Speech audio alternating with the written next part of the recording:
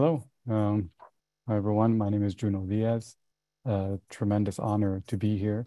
I wanted to thank, of course, the Library of America and all my fellow panelists, and of course, Lori. Thank you so much. Again, I an enormous fan of Oscar Hijuelos.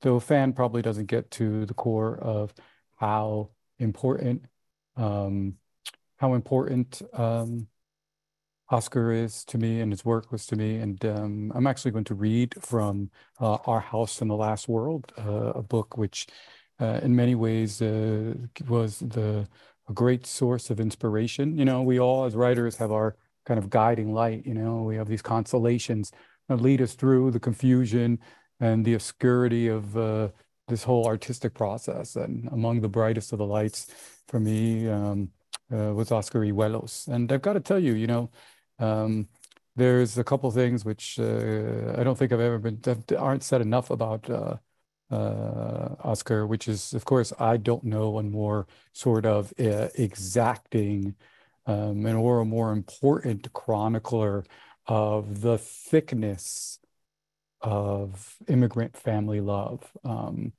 And a thick love in the terms of, in the words of Toni Morrison, that is both sustaining and really, really perilous, and really just an important aspect of not only the immigrant experience, but many experiences.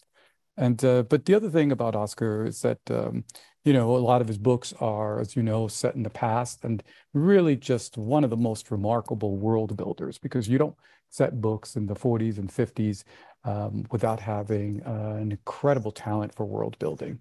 And the piece that I'm going to read is from Our House in the Last World, just a tiny aspect, just a tiny fragment, and really just how he sets this world that he's going to be wrestling with. It's going to haunt this book, a world just limned with nostalgia and longing. And it's just a paragraph, and it goes, "Life was quiet in Olguin.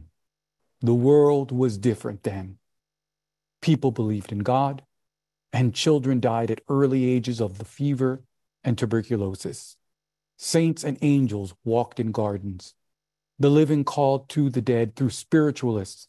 Horses were left dead in the streets, and honking automobiles frightened swarms of birds off the treetops. Priests were respected, and there were very few robberies, especially in Mercedes town. And the poor were provided for by charities and fed with scraps of food given out after the last meal of the day. People were more polite, more elegant, and they liked to go promenading in the park on sunny afternoons. Because people died more easily, there was more praying, and there were more funerals, which twisted through the streets with coachmen and pallbearers dressed in long black robes and wide three-cornered hats, and everyone but everyone knew one another's name and gave greetings as they passed. In those days, Mercedes was a little girl with a Cleopatra hairdo and a red ribbon in her hair." And so clear that this kind of nostalgic vision is going to be skewered by the rest of the book. But anyway, that's all. Thank you so much. And what a great honor